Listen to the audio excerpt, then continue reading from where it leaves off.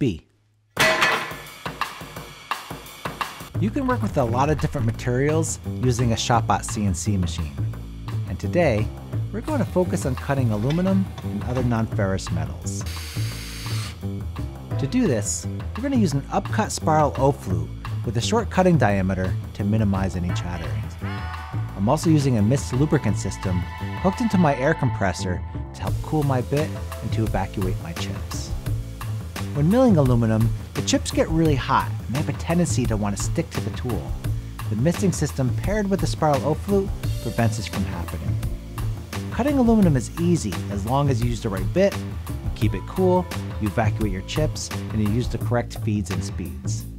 And when it's all finished, milled aluminum looks fantastic. And brass looks great too.